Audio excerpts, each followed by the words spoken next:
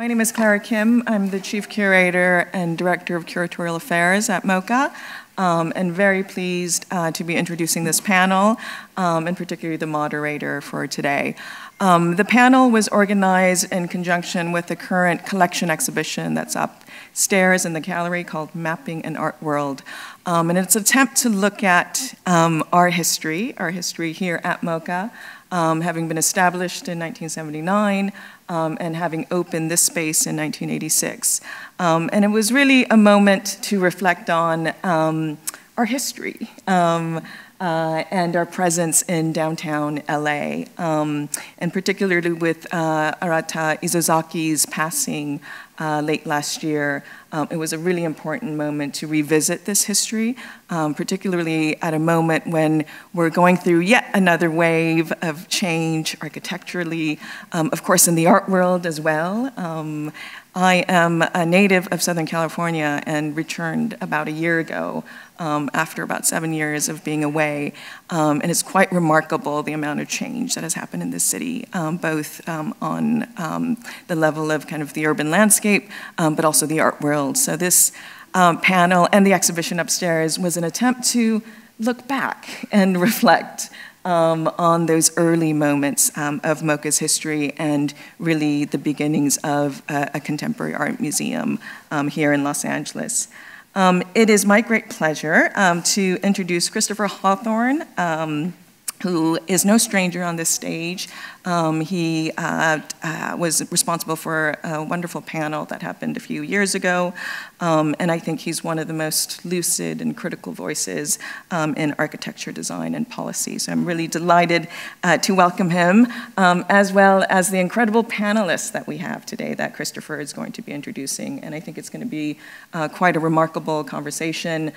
Each will give a presentation, and then we'll ask them to come up stage and embark in a conversation. Before handing it off to Christopher, I'm going to give a little bit of introduction.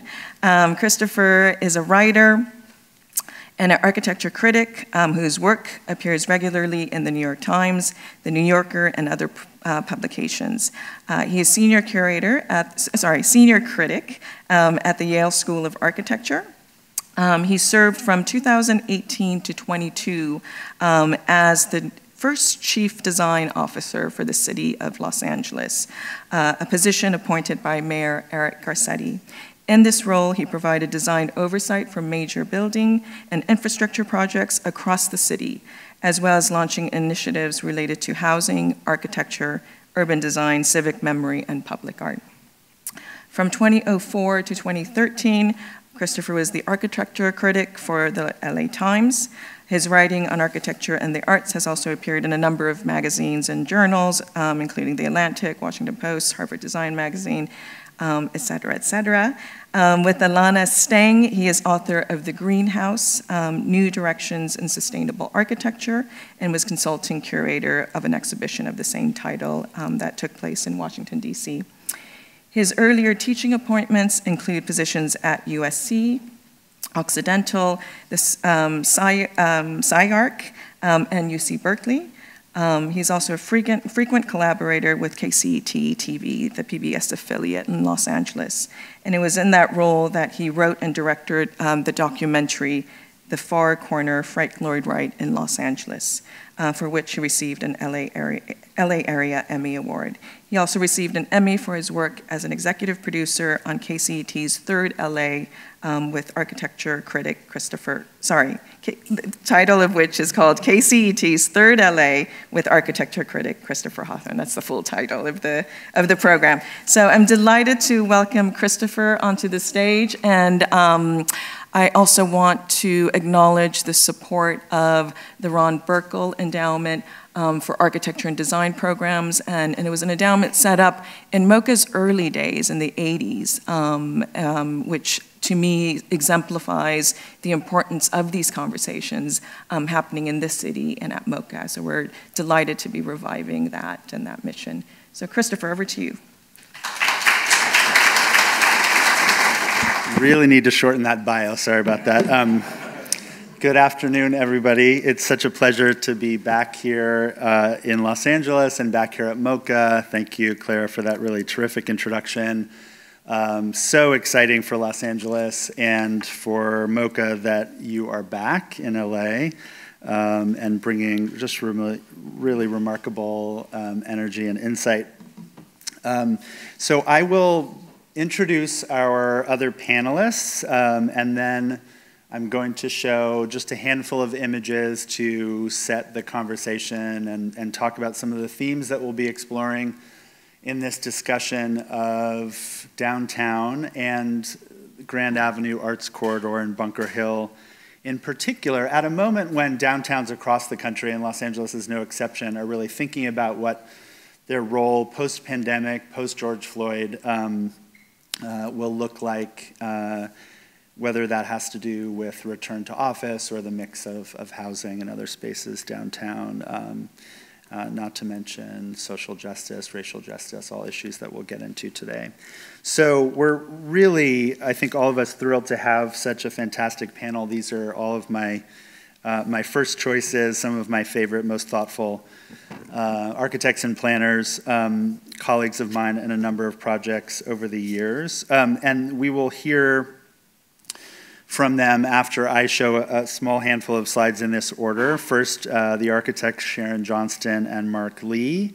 They are founding partners of the Los Angeles-based firm Johnston Mark Lee, whose work many of you will be familiar with, established in 1998. Sharon, in her own right, is professor in practice at the Harvard Graduate School of Design, and you'll hear in all of these bios that everyone else following me is connected to GSD in one way or another. She's also taught at Princeton and UCLA, Rice, University of Toronto.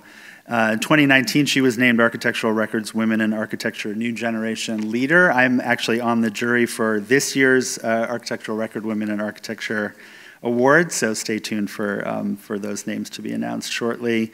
Mark served as chair of the Department of Architecture at GSD at Harvard from 2018 to the spring of this year, so just very recently finished a really fantastic tenure in that position, and has also taught at Princeton, UCLA, ETH, and Zurich, among many other locations.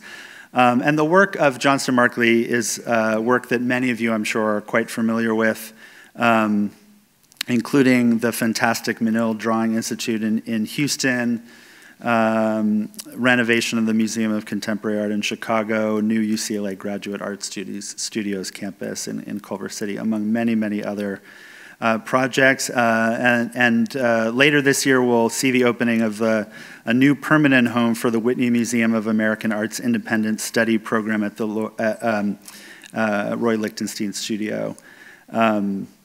So we'll hear their thoughts about downtown and some of the work that they've done in thinking through this building, among others.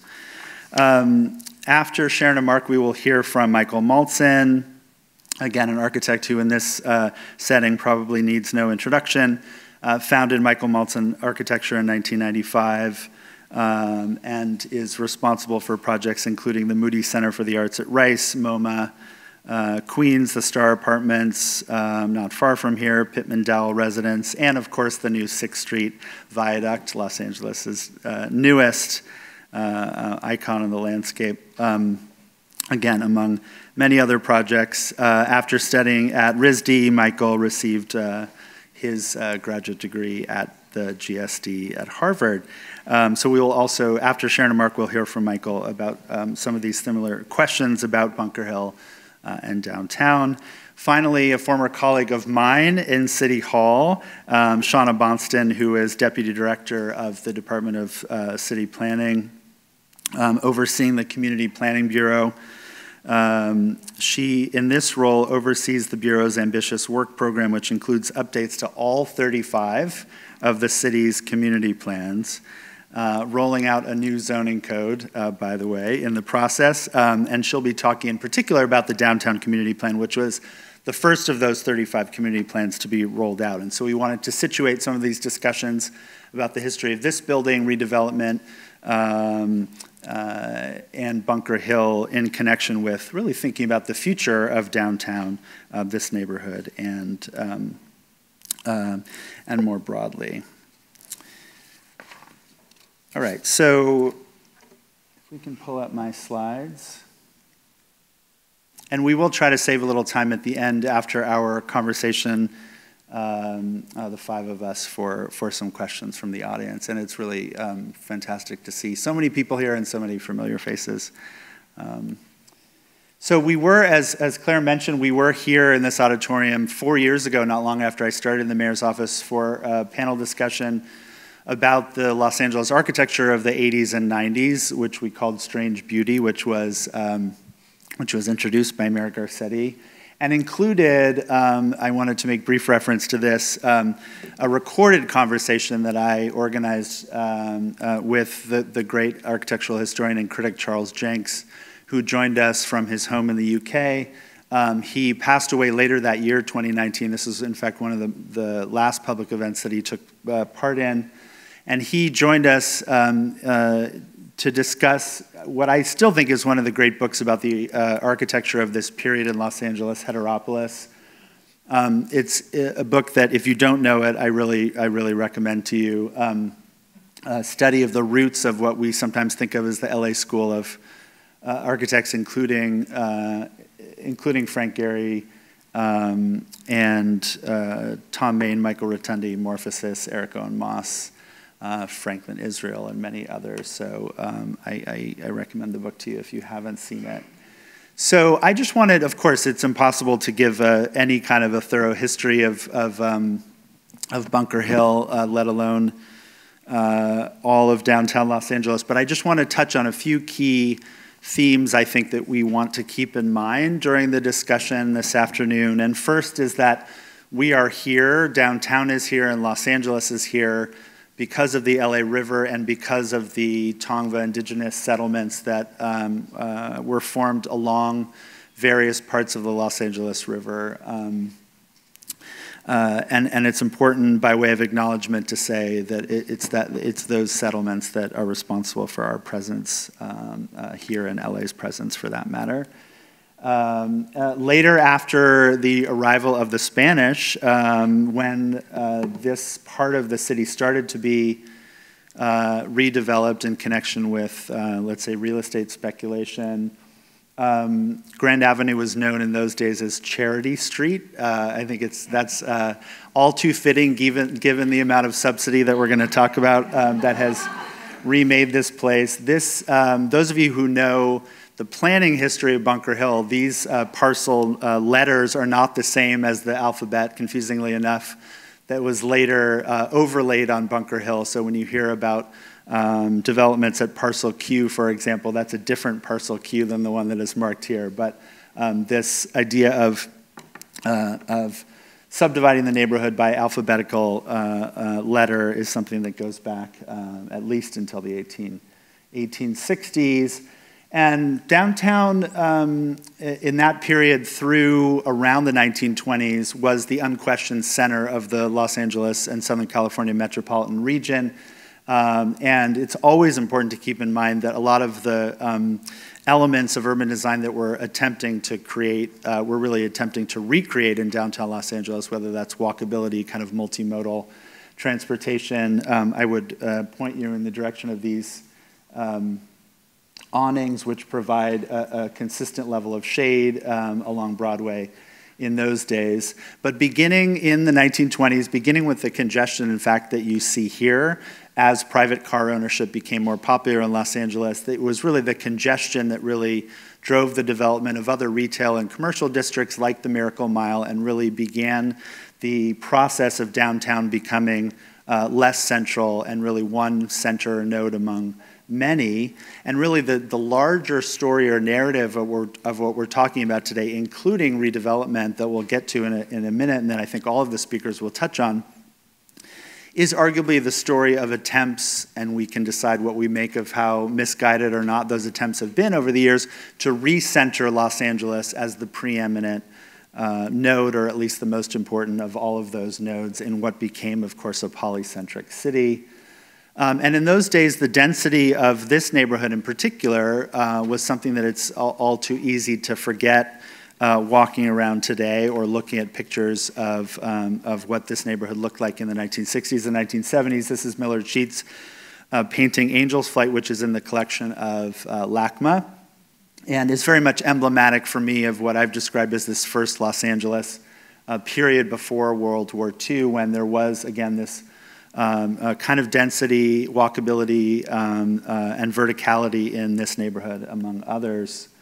But by the 1960s, by the immediate post-war era, the neighborhood had changed, had become less about single-family properties and more about apartment buildings and rooming houses, and it's that landscape that you can see in the really important Kent McKenzie film, The Exiles from 1961, which gives you one of the last urban renewal snapshots of what the cityscape of Bunker Hill and Grand Avenue looked like. Because it wasn't long before, like many cities, Los Angeles saw the kind of neighborhood that is pictured in that Millard Sheets painting by the post-war period as being blighted, and started a really, I think even by American standards, unusually aggressive campaign of redevelopment and urban renewal, really not only clearing out all of that 19th and early 20th century urban fabric, but actually cutting off the top of the hill itself to create these flat mega parcels for development. This is an image that sums that up. Again, we're standing on many layers of rubble displacement, again, that go back beyond the modern period to treatment of indigenous communities, but this is an image from the Los Angeles Times. I still don't know who these figures are, so if there's anybody here who actually does know who's pictured here in this 1971 photograph, which has become one of my favorites, please let me know. And it's connected in that context to the work of Isozaki, which we'll hear quite a bit more about today. He was, of course, like many Japanese of his generation, deeply scarred by the bombings in Hiroshima and elsewhere in Japan at the end of the war. And so some of his early projects as a young architect, were directly connected to digging through questions related to ruins and the rebuilding process in a number of Japanese cities, including this collage from showing Hiroshima. And this also bled into Isozaki's written work. This is I've been teaching a course at Yale on criticism that also includes the role of architects who write and the role of publication and practice. And I stumbled upon and taught for the first time this year a very short and fictional fable that Isozaki published in Japan Architect in 1962, which tells the story of an architect named just A, letter A, and who meets someone he calls his friend S, who had once been a professional killer, rather famous in the field, an assassin, but who had quit that job to become a founder of the City Demolition Industry, Inc., because he thought that was a more lucrative future profession in the 60s. So again, all of these connections that bring us back to the history of urban renewal on Bunker Hill. I recommend this little fable to you if you haven't seen it, and he followed it up with a kind of second version of that same story in the 1990s, about 30 years later.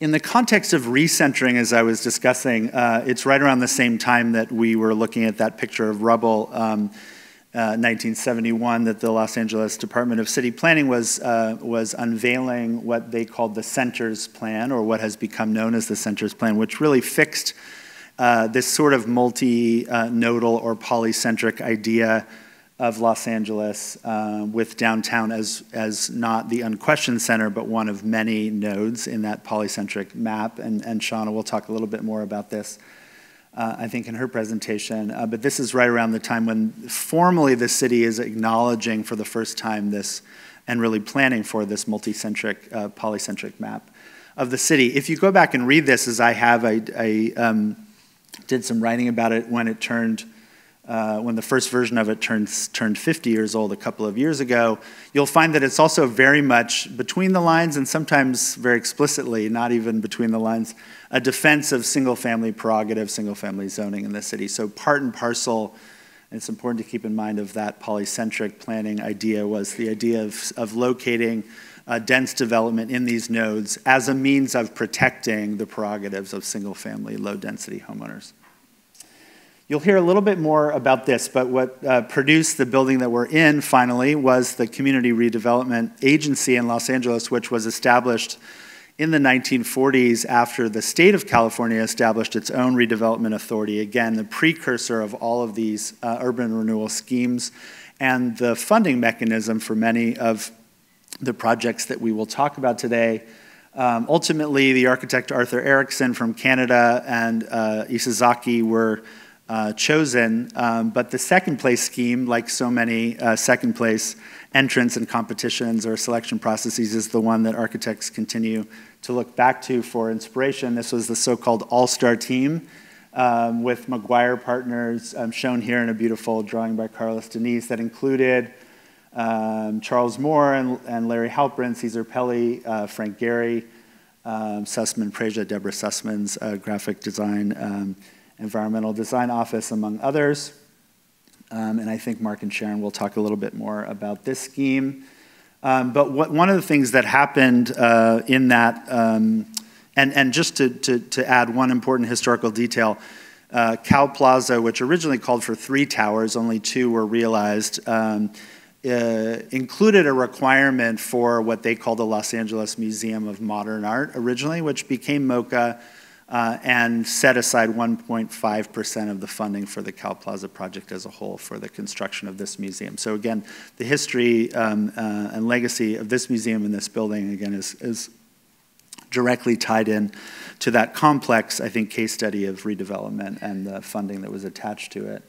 And that produced those 2 Cow Plaza towers shown in the background of this image, but also, I think, increasingly a divide between what by the 1980s had become a really vibrant, largely Latin American shopping district and the kind of precincts of culture on Bunker Hill and Grand Avenue, and that division is one that city planners still, I think, struggle to get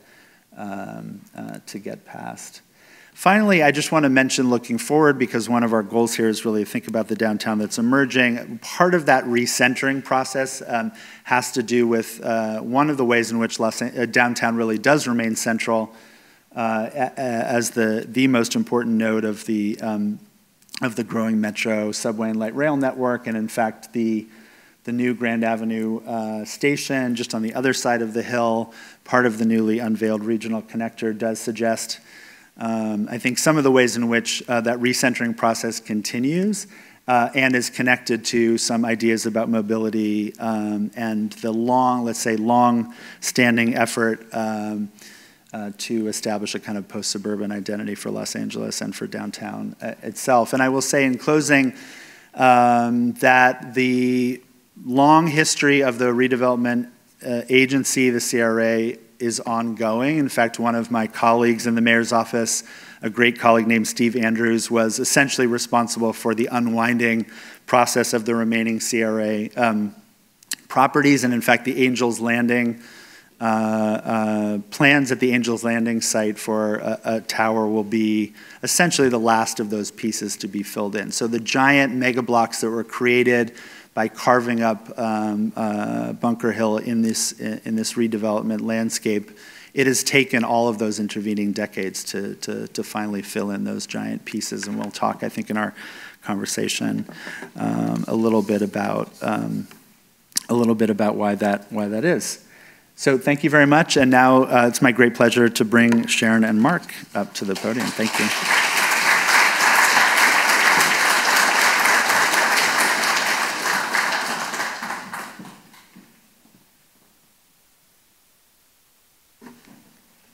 Hello, I'm M, and this is my partner S, also a professional killer. Thank you, Christopher. We're delighted to be here.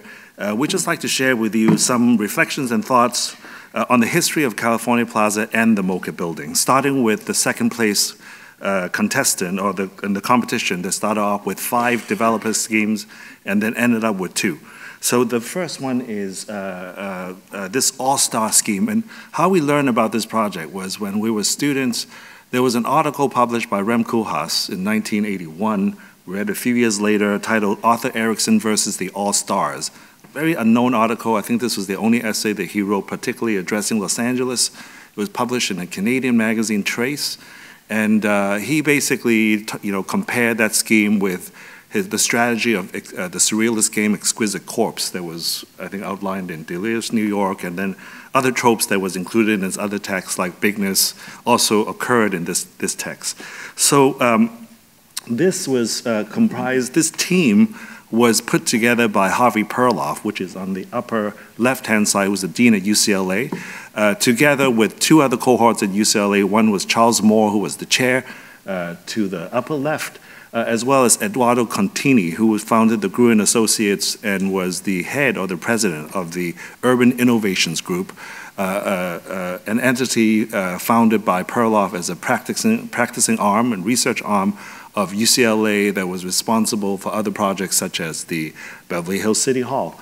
In the middle of the group was Robert McGuire of McGuire Partners, later McGuire Thomas, responsible for the gas tower, the library tower, many projects, also the beginning of the Playa Vista. On the left, Lawrence Halpern, esteemed landscape architect of Sea Ranch, Frank Gehry, Paul Praiser, Deborah Sussman of the identity design for the Los Angeles Olympics. Center is Barton Myers in this kind of white suit, based in Toronto, later relocated to Los Angeles. Next to him was Cesar Pelli, many years in LA before becoming dean. At that time was already dean at Yale. And then next to him was Robert Kennard, a distinguished African-American architect who is, I think at that time still is, I believe, the oldest African-American firm in Los Angeles. Ricardo Legarreta, and then the last one on the upper right is Carlos Diniz, the architectural illustrator that did the rendering that Christopher showed. I think someone that was conspicuously absent was Hugh Hardy of Hardy Holzman Pfeiffer, who at that time designed the museum. So, I mean, I think this type of group project was not new, and certainly the winning scheme that led by Arthur Erickson involved other architects like Canvasser, Cotton, and Vreeland. Gruen was part of that team. But I think this one was the collaborative aspect of it was very distinctively traced within the scheme itself, as if the making of a city were comprised of all these different authors. So here is an isometric of the project. On the left-hand side is a residential tower by Barton Myers, and then the tall office building by Cesar Pelli. Next one is by Robert Kennard. And then to the far right is one hotel, a grand hotel comprised of 2 volumes by Ricardo Legarreta. Right in front of it is an earlier scheme of the Los Angeles MoMA, or what became MOCA. And then behind that was the 5th site that was acquired, I think, after the competition started. The zone where a lot of scenes from 500 Days of Summer were filmed. Charles Moore proposed this Angel's Flat, this apartment building that connected Angel's Flight, or reactivated Angel's Flight, and then Frank Gehry was brought in to design some pavilions and stations around that. I think what is to note is that Lawrence Halpern designed the landscape of the Grand Avenue, and then together with Charles Moore, designed the seams between the Exquisite Corpse. So you see, well, I think they call them noses that stick out and smell the street. So it was a scheme important enough that the A+U magazine dedicated a whole issue and cover to this project. Here, once again, you see the image that Christopher showed. You see another version of the MOCA, or the Los Angeles Museum of Modern Art, like this stepped Robert Smithson sculpture that was tilted. And then this was the scheme that was chosen, that was at that time called the Bunker Hill Associates Development Group, led by, I think, Cadillac Fairview, and Arthur Erickson was the main designer. And as you can see, this scheme had went through a few iterations too, but pretty close to what it is. The 2 towers are definitely different.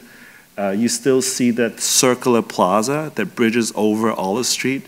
And the reason for that was they were planning for another tower, So even when that third tower was not built, that fountain, I think it's called City End, was already constructed. And on the foreground, you see these housing projects that flares down on Olive Street with another tower at the end. So MOCA was situated on the other side of the view of this. So I think there were 5 or 6 architects that were considered for this project. I think Richard Meyer, James Sterling, Ed Barnes, someone else. But then Isozaki was finally chosen. Isozaki had a long relationship with collaborative and friendship with San Francis, who was on the board. Here are some of the schemes that he had shown. 81 was really a scheme that cantilevers over Grand Avenue evolved to another scheme to the right, where there's already a sunken courtyard. You can see some traces of rotation in the plan trying to address the edge of that land end or city end that within the Erickson scheme.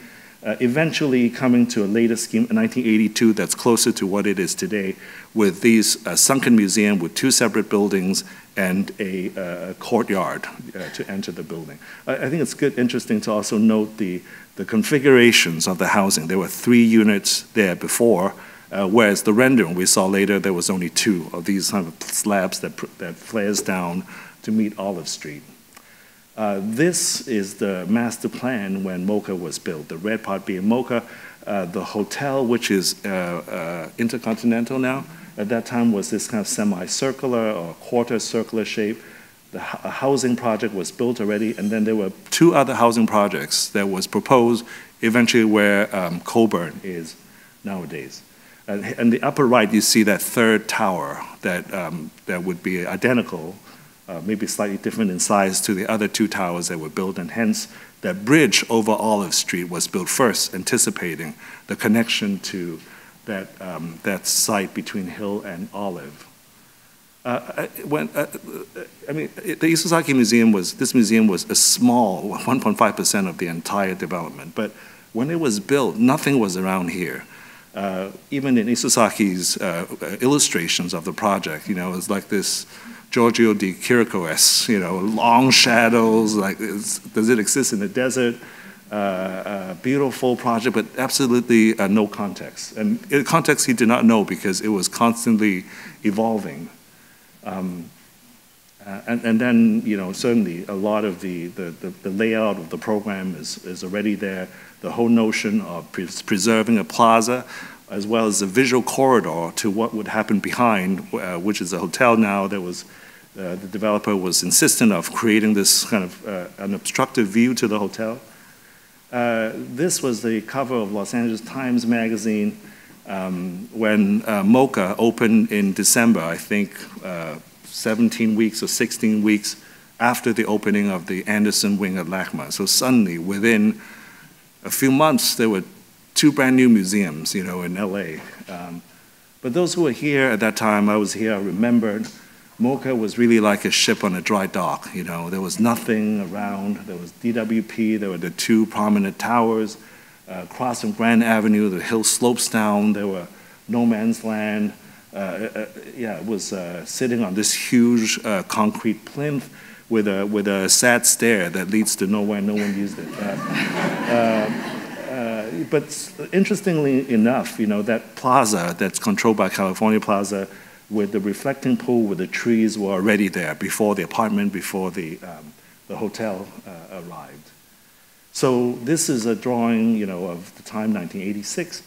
California, the Wells Fargo compound was there across by SOM. 2 of Erickson towers were there. What was happening around the landscape. This is the diagram done around when we were studying the site around maybe 7, 8 years ago. Broad, and as well as the 2 other apartments across the street. We're looking at the MOCA in relationship to the cultural institutions on Grand Avenue, or the public cultural institutions, including Coburn. So this was the plan, as I showed when MOCA was built. This was that reality, where in place of the hotel, where a different shape of a hotel, only 1 apartment, tower as well as the two Coburn buildings. So I think the question is for us is MOCA, when it was built, it was the first building or first cultural building on this cultural corridor, and now 40 years later, almost 40 years later, what role could it play? Great. So I think as Mark sort of laid out the foundations, perhaps at the urban scale, I think what's fascinating to us, we really love this building, and as we've studied it over the years, thinking about maybe the sort of urban plan, the principles of the plan, and maybe how it evolved over time. So that sort of Platonic purity and the abstraction of these images of Isozaki juxtaposed against how the site eventually did develop, and whether it has to do with both maybe the nature of the architectural qualities of the buildings themselves, the programming, the way that the public realm of Bunker Hill has evolved, I think, in our opinion, has maybe challenged the presence and identity of MOCA as the city has grown up around it. And so I think as you've seen these images over time, and maybe an era a decade ago at MOCA where almost signage and other less architectural techniques were employed to try to continue to give presence to MOCA as the city grew up around it. And I think there's, of course, this plaza in many ways was an important part of the connection to the spine that Mark just showed when the building was finished, to Grand Avenue. And of course, there's been a great tradition of art curation in that plaza from, I think Larry Bell is there today, but there's been Nancy Rubin's many great projects where art became, at some level, really a stand-in or a part of the architectural identity, giving a sense of place and destination, but always maybe challenged by maybe promises that weren't necessarily fulfilled in the way that the city has filled in around the museum.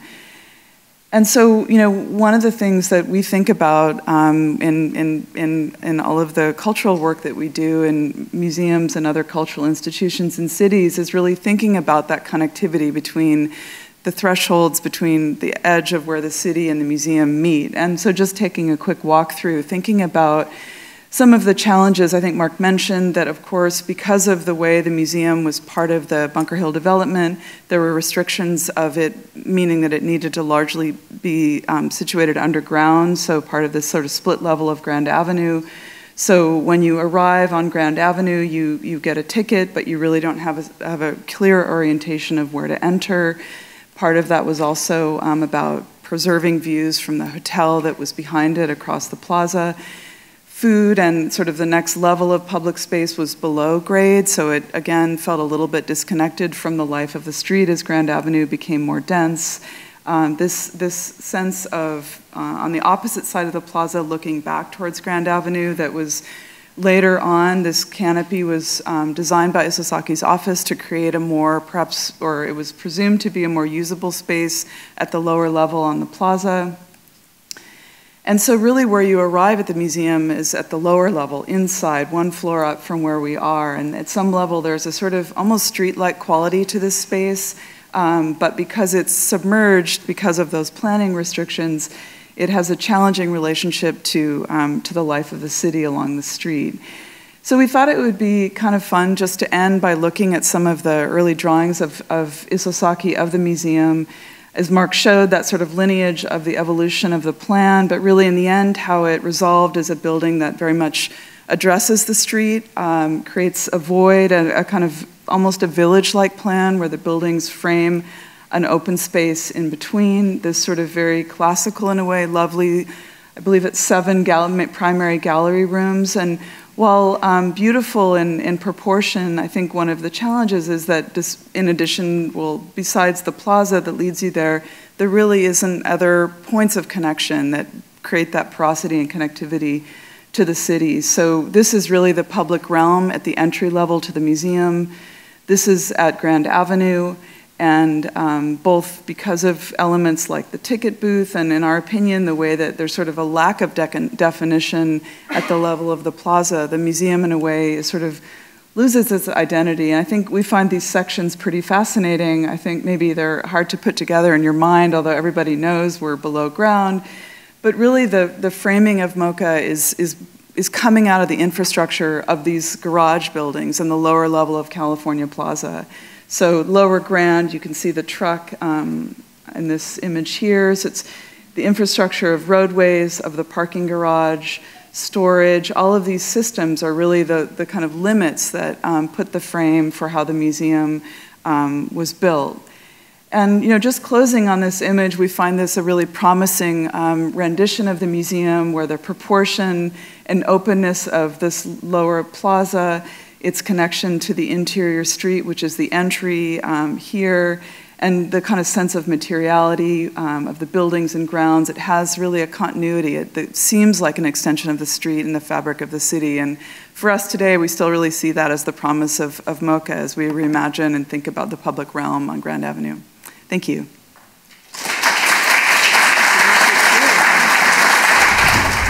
Thank you for having me and everybody as a part of this conversation today. It's Mark and Sharon showed those images of the super team, the super group. And it's, I think, interesting to remember or to think back about how that work, that time, and many of the ideas that were coming out of those offices around Los Angeles as they were trying to invent the city through the lens of Bunker Hill and Grand Avenue.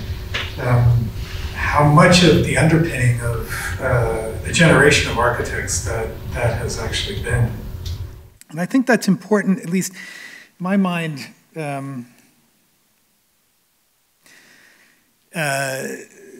because it asks a question that I think is fundamental to what we're trying to think about today, which is what constitutes a downtown in general, and maybe even more importantly, what constitutes a downtown that is particularly a Los Angeles version of a downtown, which certainly some of those early plans for Bunker Hill tried to get at.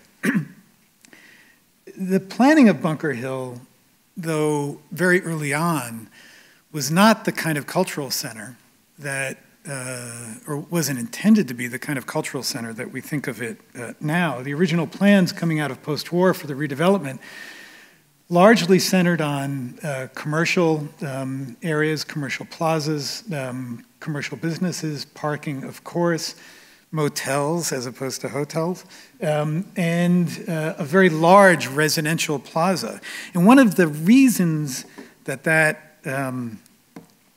mix was the primary foundation of the plan was that it was meant to be, the replanning, the redevelopment of Bunker Hill was meant to be in many ways the modernization of a city that already existed on the site. The housing was meant to replace the housing that was on the site originally all through Bunker Hill, primarily in single family or multifamily, but very small Victorian dwellings.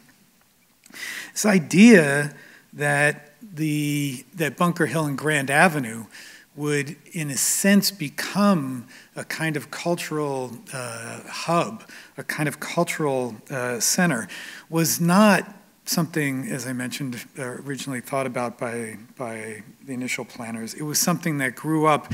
Sometimes I think it might have been in response to the name of the street itself. Grand Avenue had to have much larger pretensions than a lot of those more prosaic functions that were originally laid out for the area.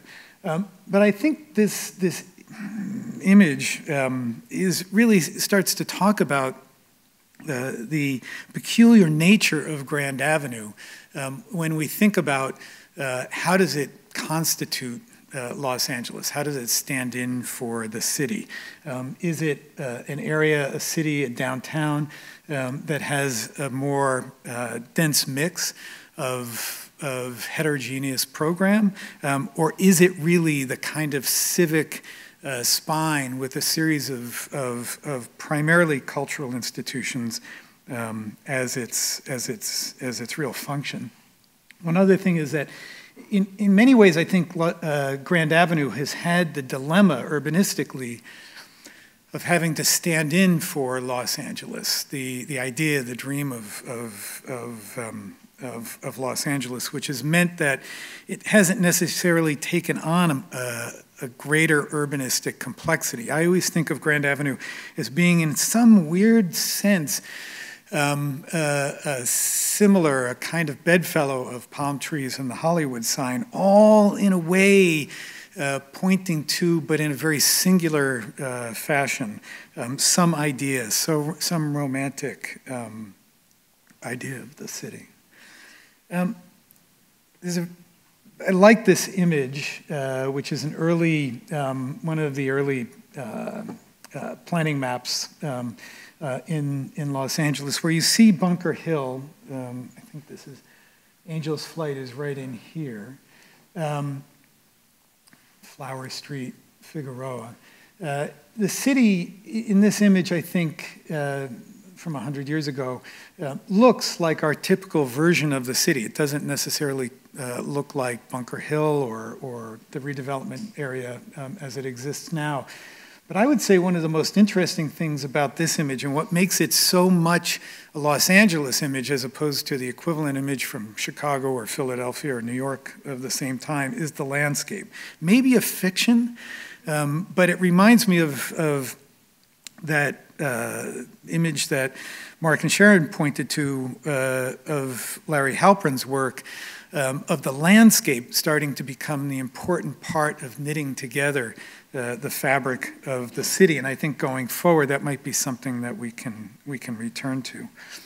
That image was on my mind. We made an image of the city, a large city drawing wallpaper for 2 Venice Biennales ago, where we were trying to capture the sense of Los Angeles, locating some of our projects in the city as a whole, but trying to get a sense of the grain, but also the disconnection when we talk about downtown Los Angeles from the urban core, but really Los Angeles as a whole. The reality is quite different, and it's been a reality that's characterized a lot of our work in the city, because as an architect, we haven't really worked here, which is where most of the architecture is thought about. We've worked more, I would say, in the lines, the peripheries, the edges of downtown. And in many ways, I think that has been a real characteristic of the way that I've not only thought about our work specifically in each of the buildings that we've done in downtown, but it's been a way of exploring or investigating how you continue to invent architecture in a city that is as disparate as this one. One of the very first projects that my office ever worked on was Inner City Arts, which you see here.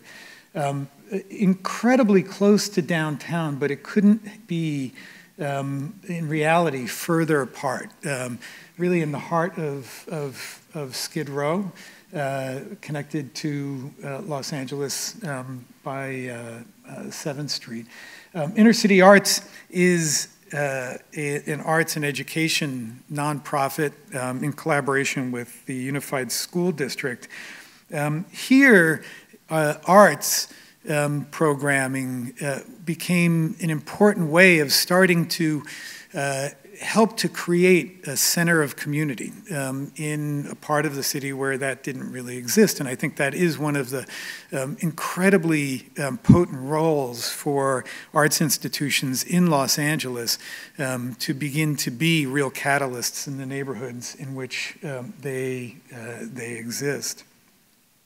Inner City Arts is seen now over tens of thousands of kids that have come through this program.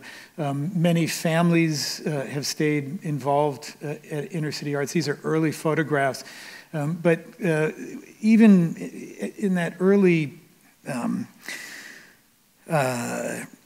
period where the project was built, we were trying to find ways for the institution, the arts institution, to not be a completely walled-off city.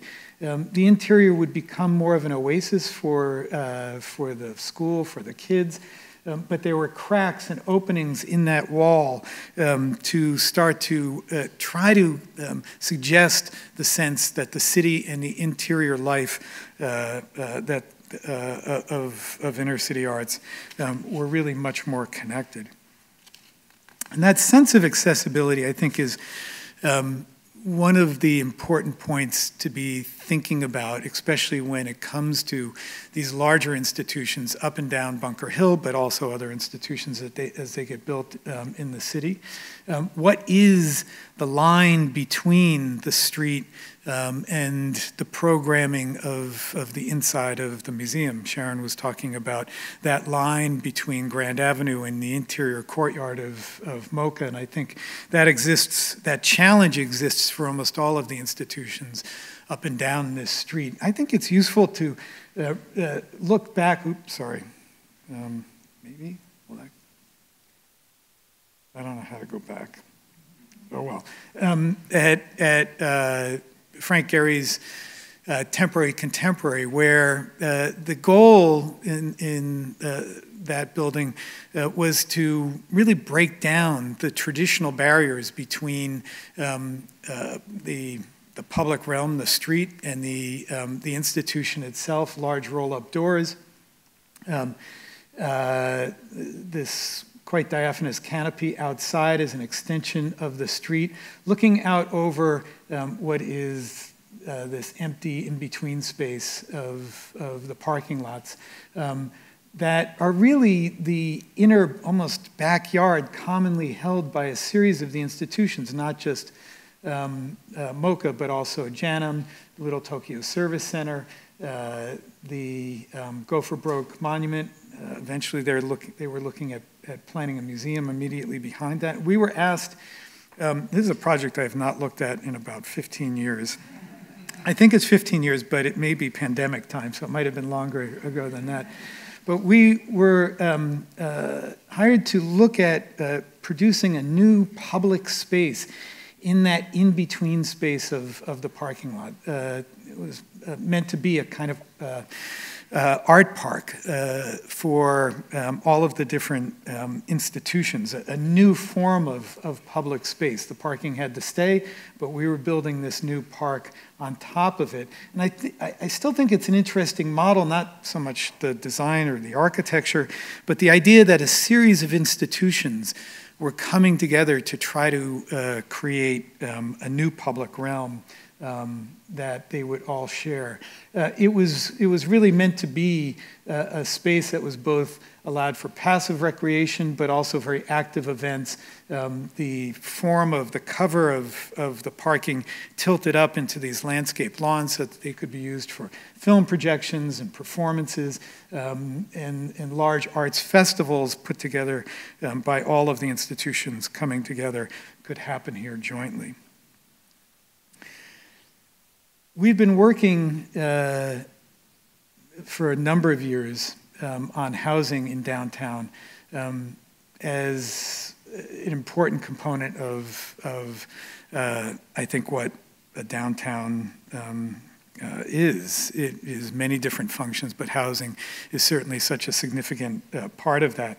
Much of our work has been with Skid Row Housing Trust, which somewhat tragically has been in the news quite a bit recently because they've had deep financial challenges, which I think just points to the challenges of trying to do this kind of work in a city like Los Angeles. We completed 4 projects. We're in process on a 5th project. Almost all of them are happening, again, not so much in the downtown core, but often at the edges. In the case of Carver Apartments, really at the edge, literally 20 feet away from the 10 freeway, where the building starts to become, I think, a connector, or at least suggest a kind of connection between these lines that often chop up, divide, and delaminate the city. over time, as I mentioned, we've done a number of those projects, including some for-profit projects. And what I've been interested in with all of those projects is a question of scale. How do you build and have an effect on the city, especially a large metropolis like Los Angeles? Does it always happen or have to happen with these huge projects like Staples Center or Grand Avenue itself? Or can you start to imagine a kind of incremental urbanism, one in which through a series of smaller, more iterative projects, they start to create a web that actually has a scale and has a presence and can be thought of as an overall singular project that almost can remap the city in the same way that these large, almost gravitationally intense projects do. That question of scale also and presence in the city was very much on my mind with a project we did very early in the Arts District's remaking, One Santa Fe, right on the edge of the Los Angeles River, backing up to the Red Line maintenance yards, very close to First Street, in between First Street and 4th Street. I had this fantasy that while Los Angeles and its downtown was really marked by these vertical towers, we were making a new kind of Los Angeles presence, almost the same scale, 1,400 feet. At one point, I think, tilted up, it was like the 12th largest building, tallest building in the world or something like that. So you're definitely getting an idea of an architect's fantasy. But that scale was extremely interesting to me in a place where the project could almost be seen, thinking back at those Isozaki drawings, where it's sitting there in the middle, there's no context. When we built One Santa Fe, there really was no context either, for the most part, very low scaled.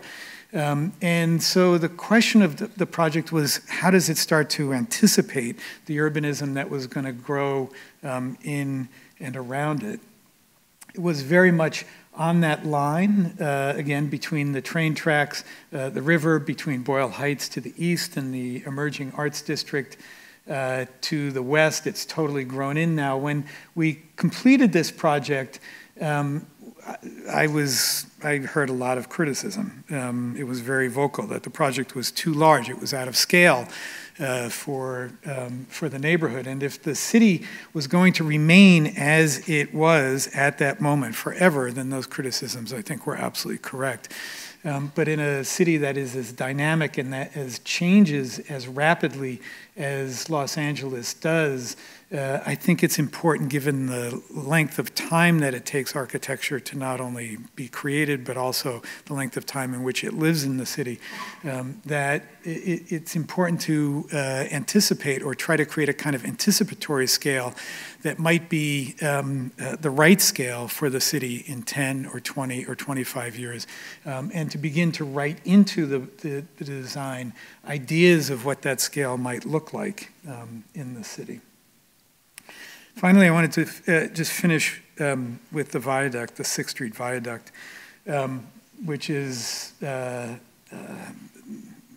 project at a completely different scale, and certainly a very different scale working on it as an architect, because it really is a piece of infrastructure. Los Angeles is a city that arguably much of its identity can be defined by infrastructure. It is an infrastructural city, whether it's the freeways and the way that they have a presence in popular culture when people think about the city, or any number of the LA River and the way its identity is emerging now. The 6th Street Viaduct, I thought, could be in its best form a way of challenging the typical way that infrastructure works in the city as a kind of monoculture, that it only really does one thing, generally getting cars from one side of the city to another, one neighborhood to another. maybe infrastructure could be rethought of, especially given the investment that we make in it, to take on multiple responsibilities, to do more in the city, to not just cross the LA River, but to weave together east to west and also top to bottom, making something that starts to connect all of the different ways people use and move around this part of Los Angeles. I think it's interesting to, again, think about what the image of Los Angeles is when we're talking about these projects, especially things like Grand Avenue. What stands in for Los Angeles? What kind of image through the things that we make are we trying to, how are we trying to portray the city? Is it a cultural institution? Is it a public or park-like space? Can it also be infrastructure that starts to capture some of the vitality, some of the spirit, some of the dynamic of the city, and maybe even some of the optimism of the city? And I just want to finish. It was very encouraging yesterday, hot, but I was out on the 6th Street Viaduct because the groundbreaking for the parks that will happen under the bridge took place yesterday. There are 12 acres of parks that will become an enormous attribute, especially for the Boyle Heights side. 11 acres on Boyle Heights side, acre park that will connect to the river on the Arts District side.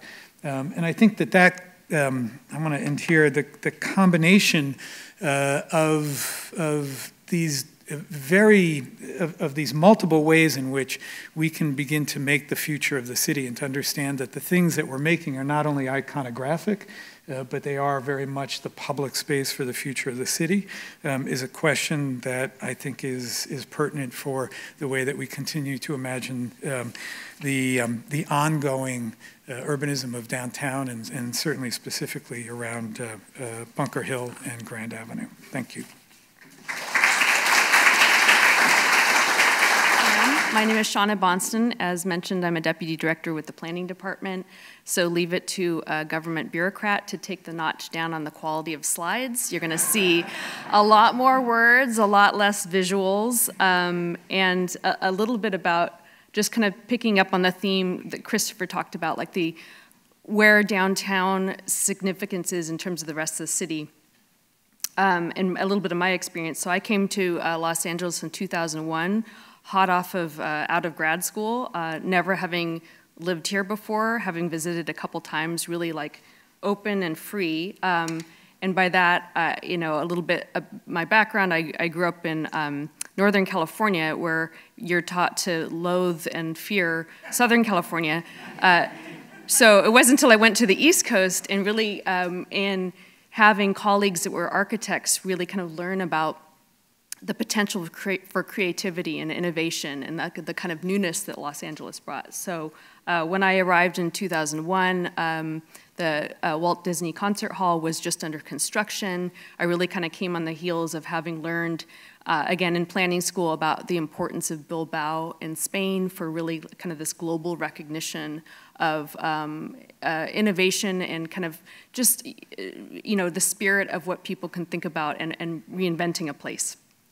And also in terms of, I'm just going to bring up the centers concept, which Christopher also had. You had an earlier version of the drawing that really emphasized downtown. I think this is the one that ended up getting published. As you can see, downtown is hardly notable in the centers. And a true fact, when I was on one of my visits to do an interview, the city of Los Angeles has a very long process, civil service process. This is the first test to see if you really want to be a government employee, is if you can survive that. So one of my trips, I came out here and I stayed with a friend, and she was to drive me to my interview in downtown.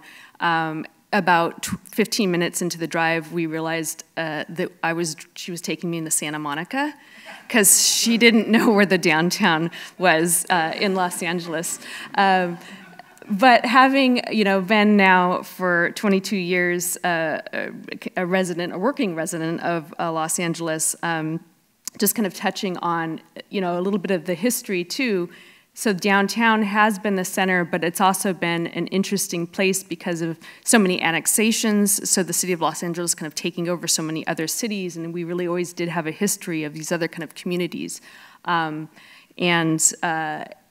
I think the significance of downtown in kind of the turn of the century and after that, with when I think about the history of downtown Los Angeles, we had so much growth and space potential within LA that you really had, for example, the ability to keep so many of our historic districts in downtown was a result of, Hollywood being able to kind of start fresh, the development happening there. So you had so many theaters and other places that were able to kind of pop up elsewhere, and that actually enabled us to retain so many of our historic structures. So you have both the newness and the oldness that is in downtown.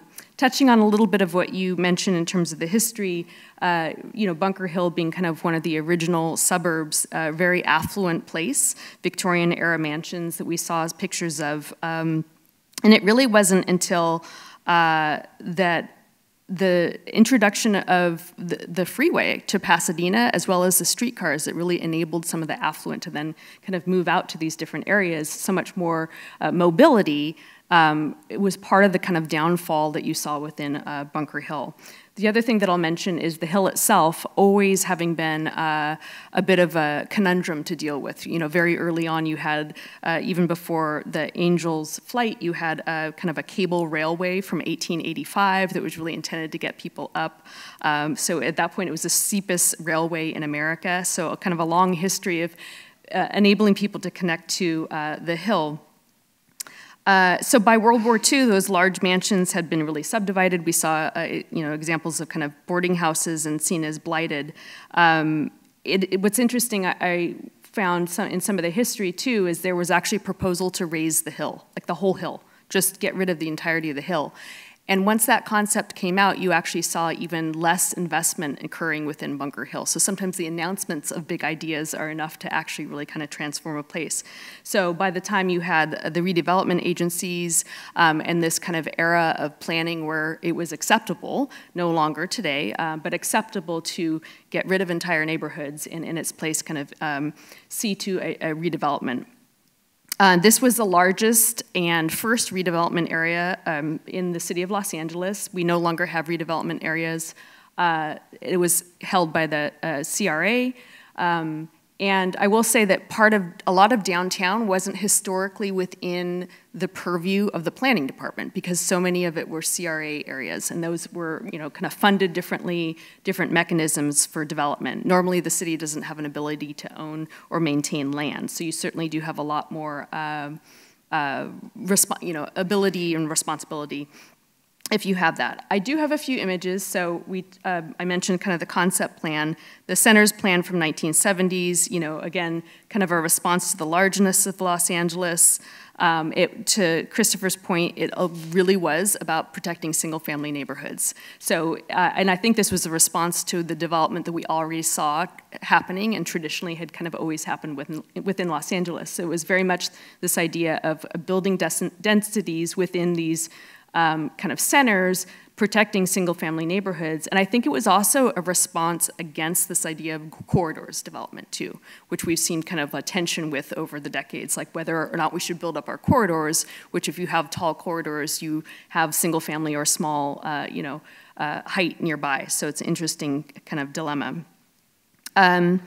So I touched on Hollywood. Let's go here. So a little bit about downtown. So we have just gotten approval through City Council, the downtown plan, which really is a combination of two other community plans. Christopher mentioned we're updating 35 of them throughout the whole city. 500 square miles is the city of Los Angeles, so we do have to divide up our work.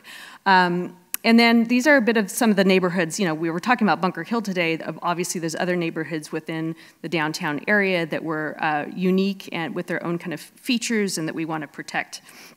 So this spring we went to City Council. We did get approval. We're currently in the process of doing some report backs to some of the council offices.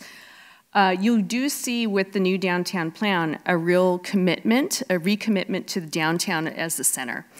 So much growth and potential enabled through our planning process, which really looks at kind of land uses and zoning and construction ability, really doubling down on that as a center, partly, and I'll touch on this a little bit, because of the lack, the comparative lack of displacement. So if we're talking about housing, which is really our #1 goal at this point, is increasing housing and being able to house the unhoused, downtown has a tremendous amount of potential, partly because of existing manufacturing and industrial, as well as just the potential to build big, build tall, reach that 13:1 FAR floor area ratio. We are tons of into acronyms and terminology. I'll try to be somewhat normal during this presentation. But so that's a little bit about like kind of the introduction to the context that we look at in terms of Bunker Hill.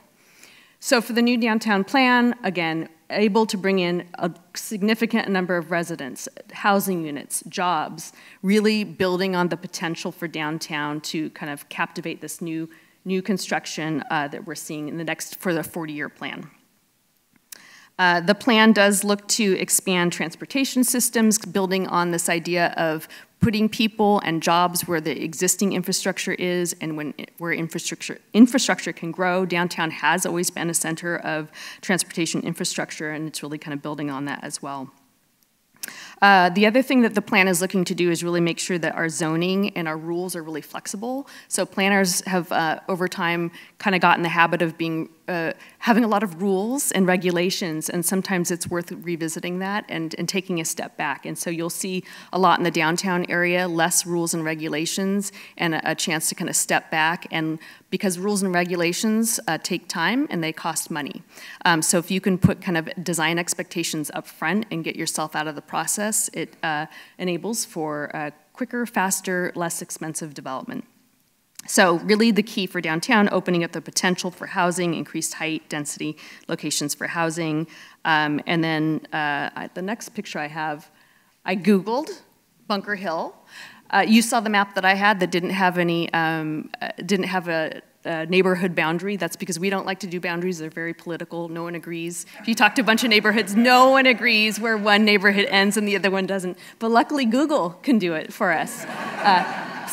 So here's a map out, just giving us a little bit of context of the area that we're talking about. Again, a little bit more about the downtown plan. So we're eliminating required parking. We're really like simplifying these design overlays, setbacks, minimum lot size, height limitations. We're actually increasing open space requirements and providing a ton of incentives for the construction of affordable housing in particular. Getting rid of process, that's what these things are, conditional use permits, site plan review, we love our jargon, but basically getting rid of a lot of that process to enable that construction. In terms of revitalizing Bunker Hill, forgive me, these are maps that are out of context, but basically what this is saying is in what was downtown, there was 80% of it was single-use zoning. We're actually getting rid of that to only 36%. So if you're looking at, this is actually Bunker Hill, some of it was previously zoned for single use. We're getting rid of that. So what that means is that development can basically transition from either being commercial to residential. There's much more freedom, and I think we'll get to this later, like what adaptive reuse means and what it means to be able to transition within the development of downtown, accounting for market needs, et cetera. What this is getting at, and I won't go too far into what FAR is, but essentially you're going to have a base and a bonus. And this is how we do incentive for development. So basically you can build little or you can build big. And if you build big, we're going to ask you to provide affordable housing and other concessions that are related to community benefits. I mentioned community benefits because it's a long-standing theme of what we're talking about. Actually, the construction of MOCA, among others, Grand Park, coming out as a result of community benefits or development agreements. I'm a big fan here of Grand Park. Amazing that it got constructed in advance of the development. It's one of those kind of big wins if you're into the legalese of development agreements. If you can ask for the benefit before any construction actually happens of the project, that's incredible. But again, just the context of this is kind of a long history of doing these sort of things. We are looking with the new plan to dissolve what we had called the Bunker Hill specific plan, which was sort of the residual implementation of some of that redevelopment era pedways, which I'll get to in a minute, and some other components. And then, again, just greater flexibility in general. I mentioned downtown as a key goal in downtown is incentivizing residential development. So this really talks about some of our affordable housing strategies. Again, you won't hear us talk much about other factors. This is really the most important thing that we're trying to do. So you see examples of the kind of FAR. We have inclusionary housing, so there's an automatic requirement, plus you can capture those bonuses. The bonus would be like, again, a larger building, more floor area, more square footage. We have different affordable housing requirements if you're constructing mixed use or residential compared to commercial. So these are some of the examples of our strategies for downtown, adaptive reuse being a real key one. And then, let's see, speaking of adaptive reuse in particular, so I know we can probably discuss it a little bit later, but we have a citywide ordinance that's been proposed as well as a local downtown ordinance really trying to expand the adaptive reuse program, which has been very successful. If you don't know what the term means, it's essentially allowing to repurpose buildings, and you'd think that might be easy, but it's a little more complex than that because sometimes we have a lot of requirements with the certain types of developments that you have. So to transition it over with an existing building, actually the history of having done that was really beneficial to downtown in particular. So being able to preserve those buildings and repurpose those uses is really key. And this, just kind of touching on that inclusionary housing program that I was talking about, we have kind of a base automatic requirement for a smaller building. Floor area ratio is really kind of a factor of the cumulative size that a building can be, or square footage. And then you can get really big. So that's that kind of example, the 8.5 to 1 FAR. We do have, per charter, a limit of 13 to 1. You can get pretty creative about how you do those calculations. But that is essentially what we have. I wanted to say, too, that the downtown plan is really kind of, we're getting rid of the Bunker Hill specific plan.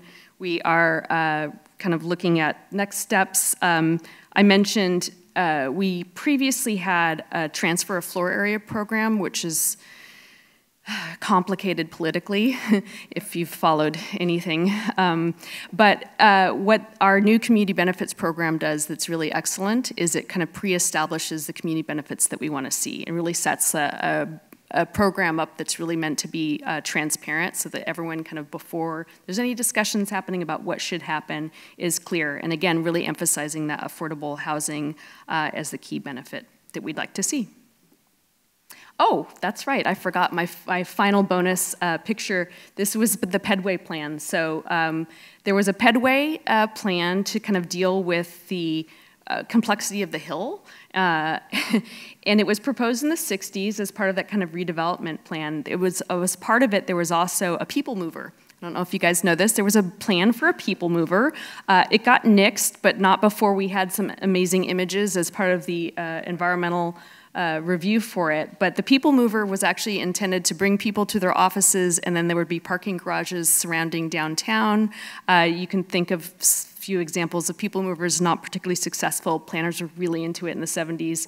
It's probably for the best, but you see what's left over in Bunker Hill, some of the residual of the elevated pedestrian pedways. So again, meant to be this pedestrian connection system at an era when we really didn't look to have the street to be activated. You know, that was really an indication that the streets were so problematic that the only way that people could possibly get around is to separate them from that.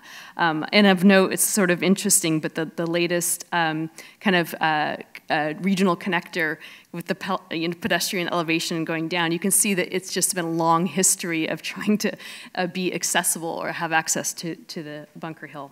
And that's the conclusion of my slides. Thank you. I think a reminder in all of those presentations, and thank you all, of the fact that there are many downtowns. They overlap in geography, they overlap also in time, as we saw. We have the room, I think, until 5, as they say. So I want to mostly talk about the present and future, But before we get to that, I think at least one question about this very complex legacy of redevelopment. So I think we're all familiar with the critique of urban renewal, the damage that it did, the lack of empathy that it contained often, not just in Los Angeles, for existing communities in terms of thinking about their histories and displacement. But also carried in its wake significant funding for this institution, which has been so important, putting the seeds in place for this collection of cultural buildings that really has been significant in changing, I think, ideas about Los Angeles and its place on the cultural map. So, first question for all of you, how should we think about that complex legacy? And in the post-CRA world, maybe, what are the models that might emerge to replace it that are not about the concentration of capital and that kind of subsidy, but might continue to support culture here and architecture here without tying itself back to that legacy of urban renewal and displacement?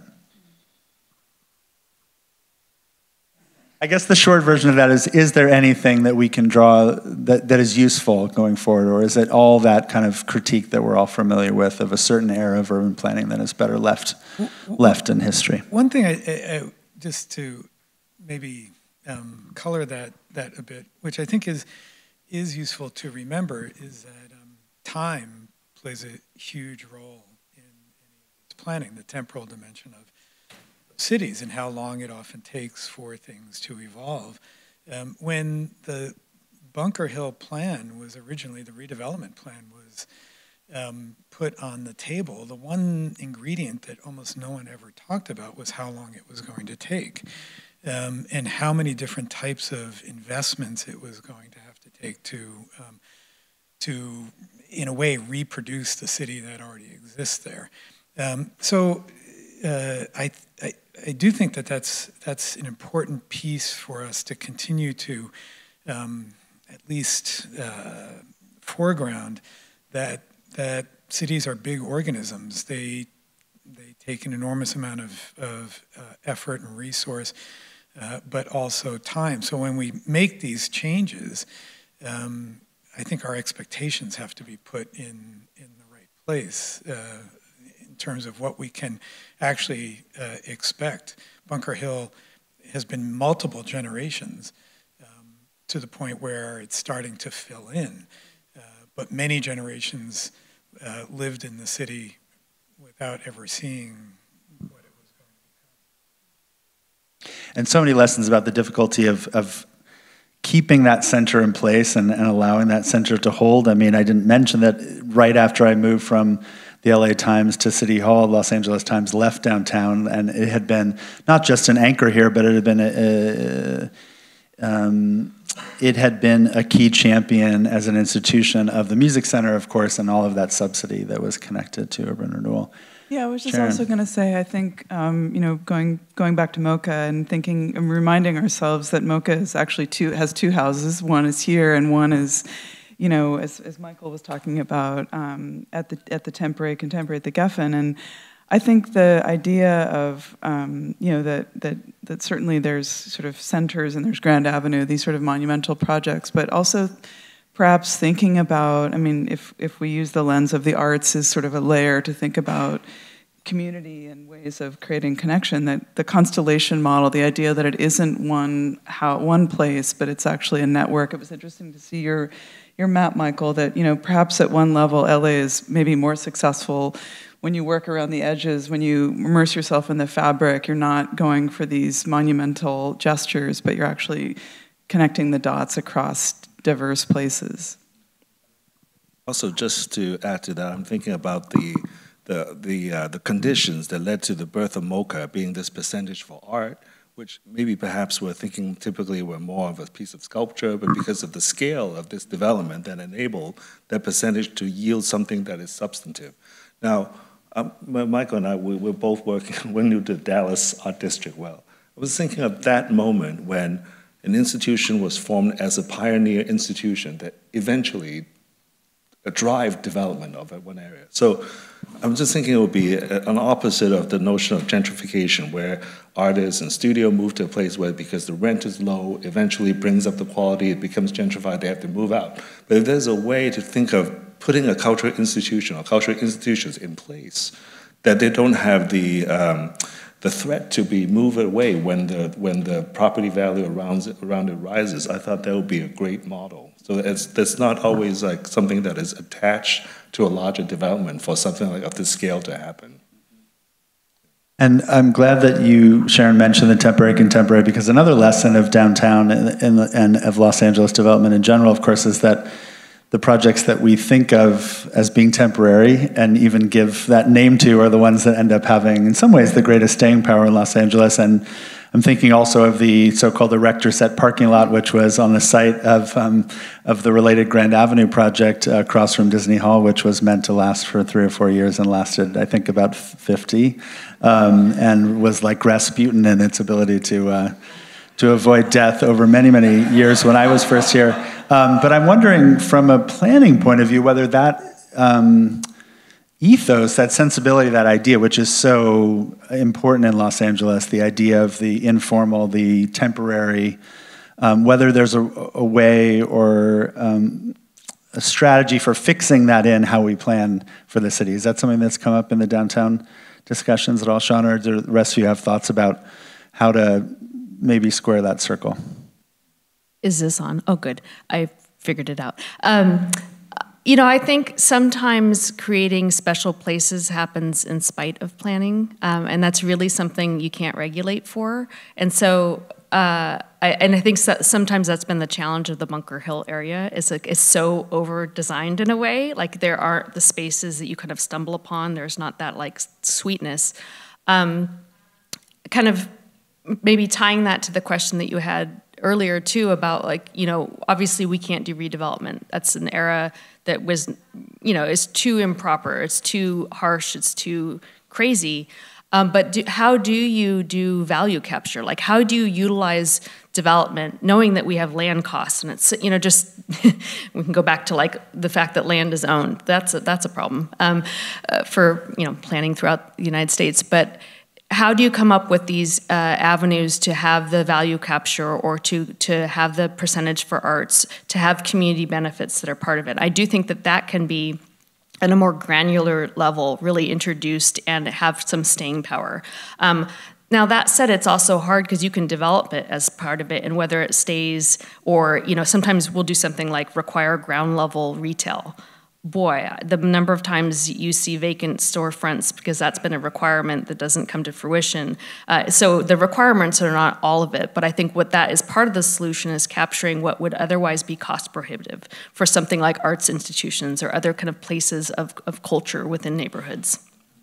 I'm really fascinated by this issue because it really, in many ways, I think gets to the heart of the challenges of Los Angeles and how it moves forward in its future. It has very big city problems that need to be dealt with from a planning standpoint, from an economic standpoint, putting in place quite significant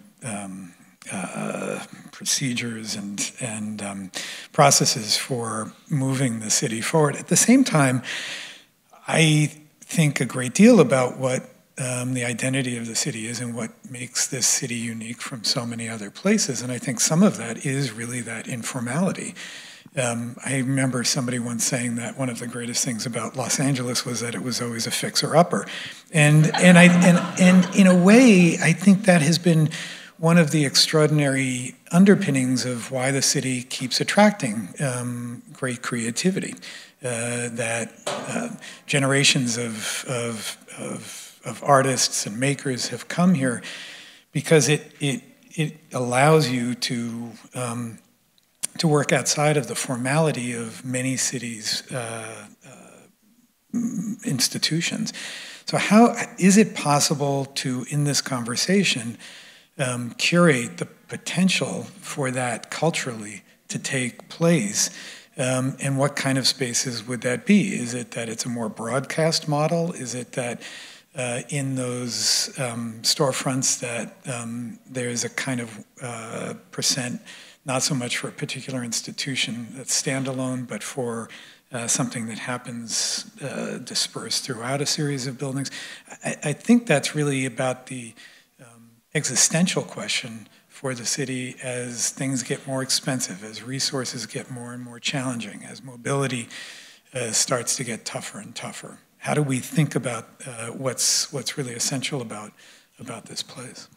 By the way, speaking of informality, I really am happy to see Shauna's presentation that you're reducing the parking requirements. So someone who's been here for 40 years, I remember the moment when Beverly Center started charging for parking. For me, that was a moment of change. That was I don't know if some of you might remember the show Kojak with Telly Savalas. If you watch any reruns, Kojak always parks directly in front of where he wants to go, always. So back then, when you park in front, you say, oh, that's a Kojak moment. There used to be a lot more Kojak moments. I don't think the last time it happened to me was maybe 20 years ago. But I think that moment of informality also pertains to movement and accessibility. It is a major milestone, the lack of parking requirements in that plan, and is emblematic of a really foundational, fundamental shift happening in planning departments across the country. There's a terrific new book about the relationship between parking requirements and urbanism by Henry Graybar's a staff writer at Slate called Paved Paradise, which is newly out. I recommend it to you if you haven't seen it. Really telling the story in greater detail than I've ever seen about how those parking requirements really disfigured the city in Los Angeles, as you would expect, plays quite a prominent role in the story. But this idea of informality, sense of humor, looseness, and how to fix that paradoxically in place through planning is such a key part of the discussion in Los Angeles. One of the things that Charles Jenks said in our conversation was that East Coast postmodernists, architects of that same era, Robert Venturi in particular, talked a lot about informality, but they were really too buttoned up to actually embody it. They couldn't loosen up. They didn't really have a sense of humor. And of course, the architecture of LA from that period really does speak to a different kind of set of values or different sensibility. Sticking with the architecture of this corridor that we have been left with, we have this incredible murderer's row of architectural landmarks by some of the great architects of the last generation, going all the way down to the Arts High School by Coop Himmelblau and Wolf Prix, and the Cathedral by Rafael Moneo, of course, and the other projects that we have already mentioned. Sometimes it feels, at least to me, that those buildings can be somewhat less than the sum of their parts in terms of how they cohere or don't as an urban corridor. I'm curious now, looking forward, how we think about stitching those individual landmarks and expressions of great architectural ambition together a little more successfully. Michael, you mentioned landscape before. Do you think it's that piece, or are there other smaller scale architectural interventions that don't work at the scale of urban renewal or the mega block, now that we have finally filled in most of those big parcels, that can be done in a little more targeted or specific way to begin to stitch those large scale projects together? And what might those look like? I know, not so recently now, but just as an example, Christopher, you wrote quite a lot about the plaza next to Broad and how kind of complex that was to create that open space, but in a way that gap between the buildings, I guess, and eventually it now connects to Hope, and so it deals with the section of Bunker Hill. But I think that's right. I think landscape, the sort of unplanned open space, which is probably always about control and planning.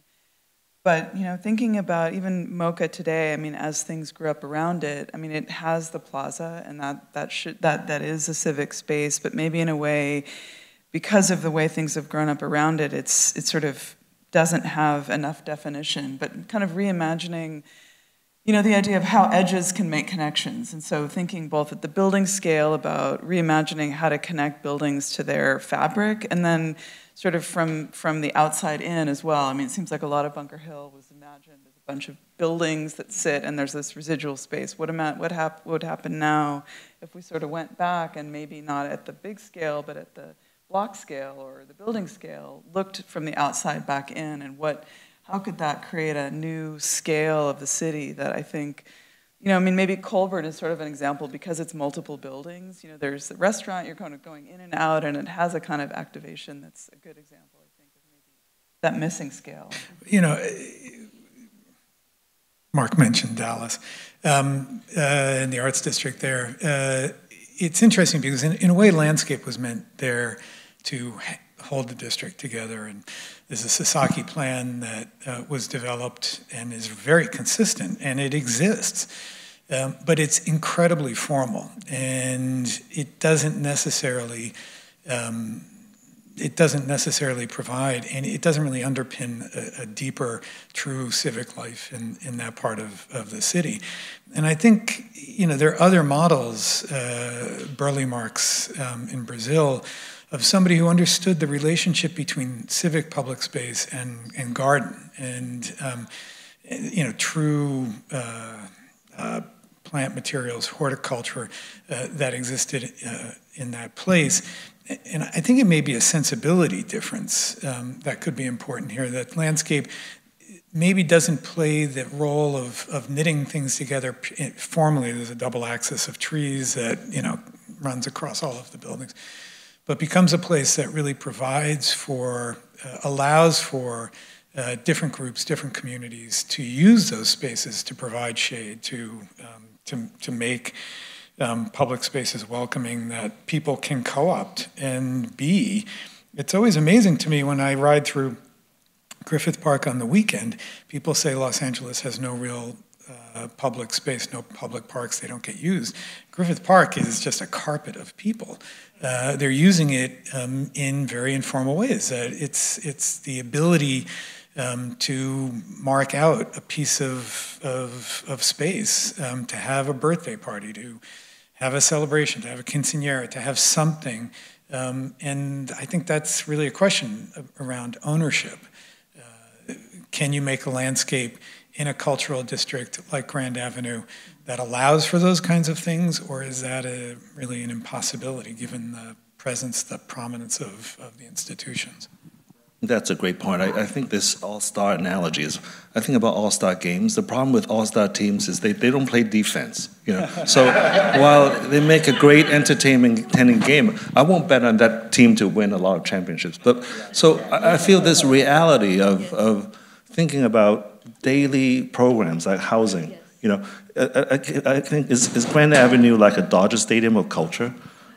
Or are there real life that's happening? And Michael showed that earlier 19th century map of LA. And I would imagine there would be a lot more housing, there are a lot more daily life beyond the office towers. So not knowing what happened actually, if I could go back in time, I would think actually the lot where the third tower would be, where Angel's Flight would be, should be the first moment of development of this program. I don't know if MOCA should have been located there, actually connect to Grand Central Market, connect to the real part of the city. Maybe back then it was something that the development didn't want to do to preserve higher rental costs here. Maybe that was an underdeveloped or maybe dangerous part of the city. But I thought that was, for me, a missing tooth with the whole development, on top of the notion of this tabula rasa being disconnected, being not porous enough to connect to the rest of the city, especially on a sloping site. But can you have, I think that's really a fantastic question. Can you have complexity? And complexity beyond the Venturi complexity, beyond the kind of formal complexity.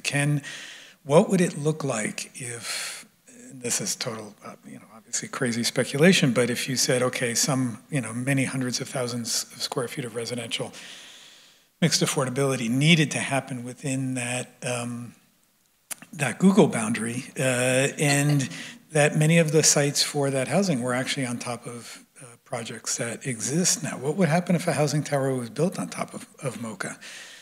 I remember Disney Hall, there was, for a long time in its development, it had a hotel that was going to be on the plinth, right above where Red Cat is now.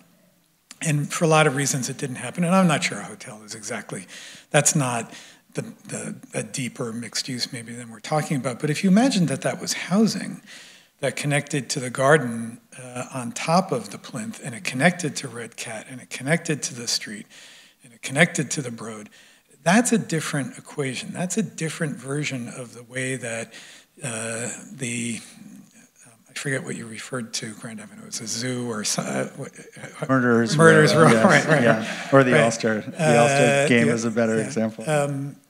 You know, that would be a very different approach to how you make a civic infrastructure in a downtown. Right. I think the one optimistic take is that the legacy of planning here is about these separate mega blocks, and then this precinct as distinct, to Mark's point, from the rest of downtown, and not thinking about those edges and porosity.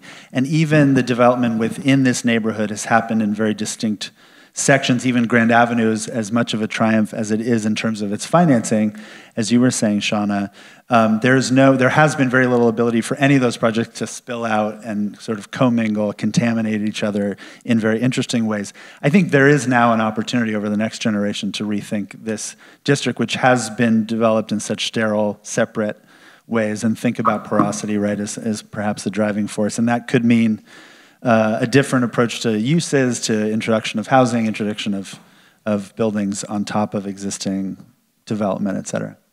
I think it's a little bit of streetscape too. And I hate to think of like a streetscape plan that's, again, too formal, but the street itself is really the problem. And I think part of it is also Lower Grand, and like you've got the barrier and the median, like it just, in terms of your mind's mapping, you know, like it doesn't make sense. I think no one could rebuild it from your head, any sense of it. So I think streetscape, I think people, and I think like a reason to wander.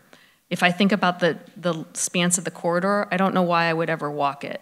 I know I go to destinations, and I think that's true of everyone. These are all destination spots, but you don't like linger or waste a couple hours. And how and why would you?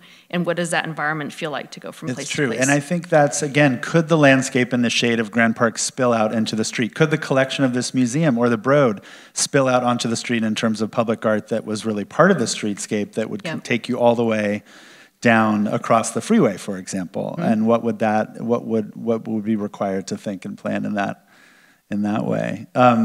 We have just about 10 minutes left. I want to save a couple of minutes for questions. Maybe a last question on housing, because as many of you have mentioned, it's top of mind for everyone, affordability and homelessness. How should we think about the appropriate balance of housing and other development going forward? What are the prospects of a new adaptive reuse ordinance? We didn't really touch on the history too much, but again, one of the most successful examples of urban policymaking in Los Angeles, the original adaptive reuse ordinance going back to the late 1990s, which allowed commercial buildings to be transformed into housing with a minimal of red tape, and one of the first relaxations of parking requirements.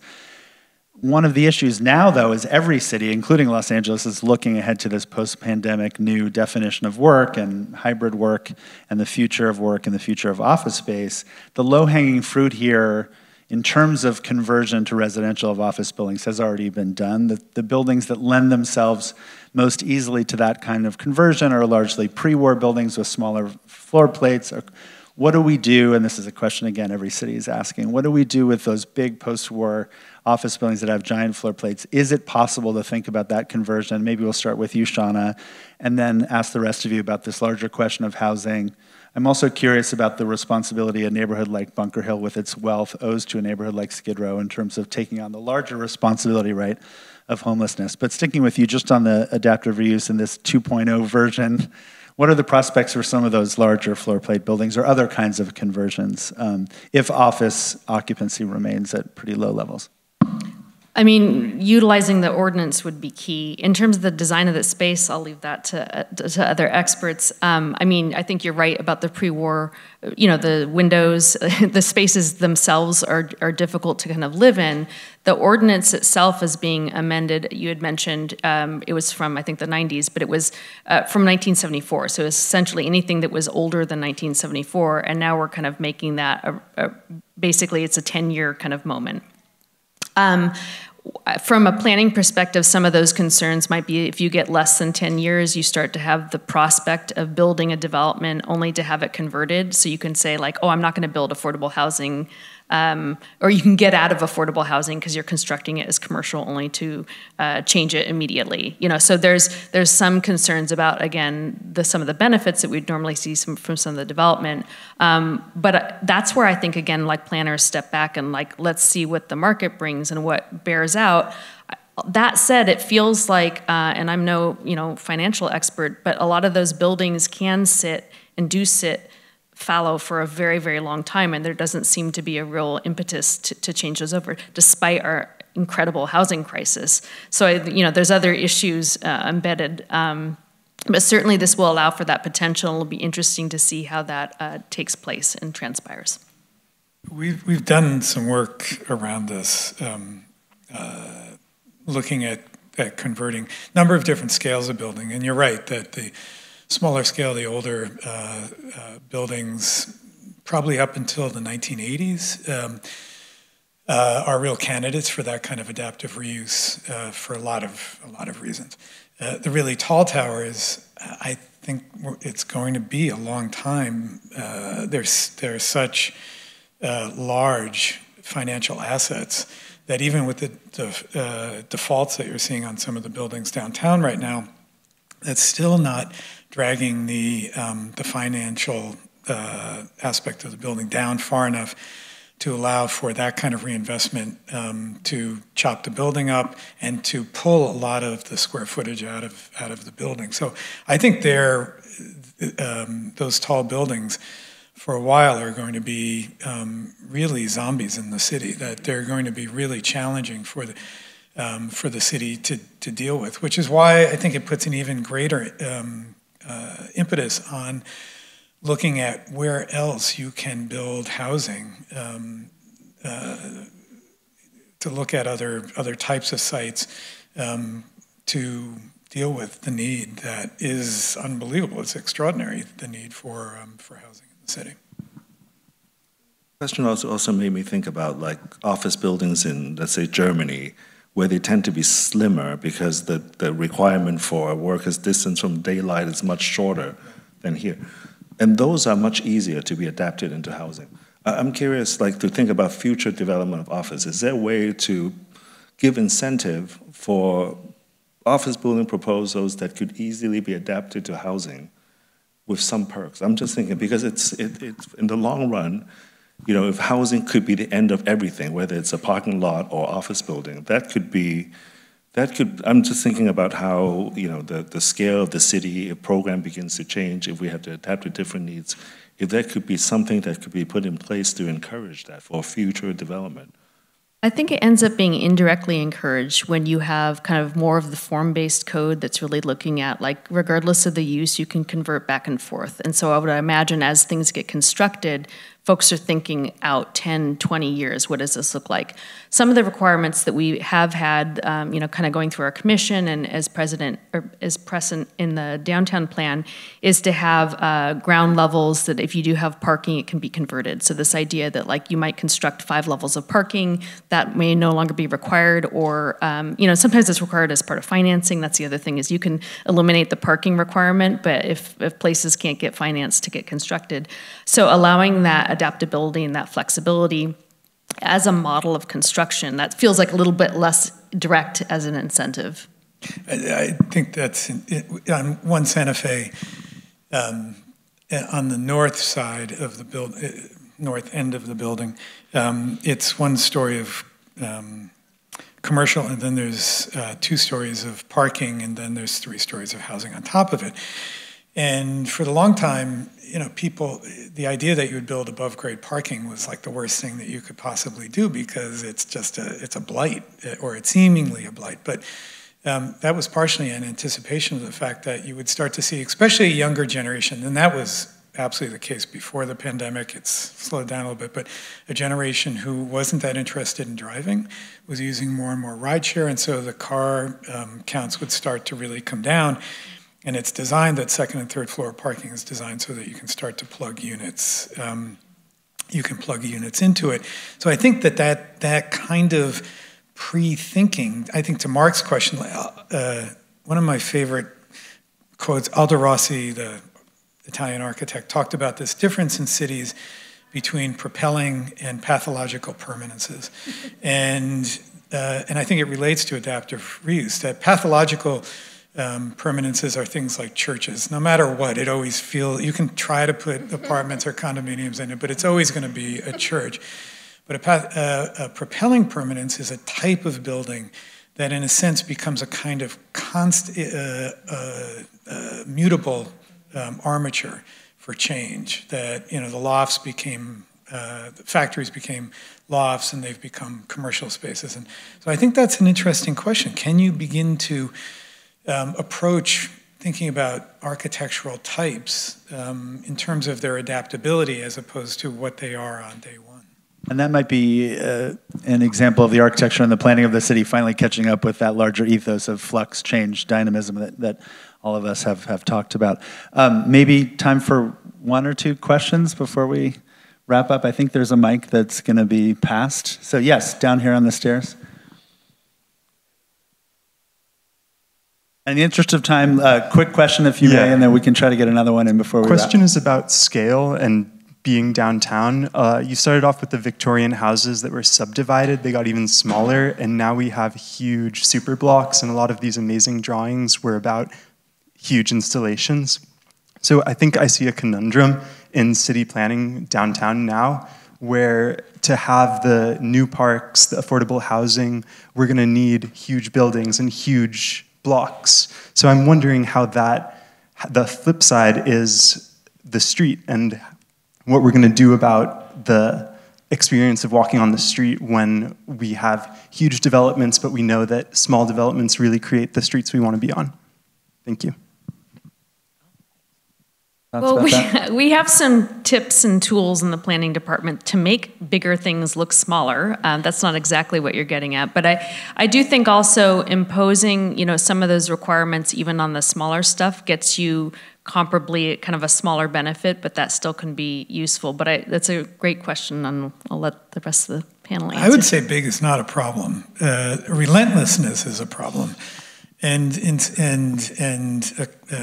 kind of monomaniacal planning is a problem. If you have an enormous building and all it does is hit the ground and it's more of that building, maybe that's a part of the problem. But I think that actually we should be thinking about really large approaches to building the city. If you look at a lot of the cities that everybody points to as being the quintessential fantastic cities, look at Paris or something, and where Haussmann cut these boulevards through the city, and it's just incredible street wall of row houses, but it's huge. If you look at it collectively, it breaks down into smaller and smaller scales. It feels more and more humane and more habitable, but the fundamental massing, the fundamental scale is not actually that small.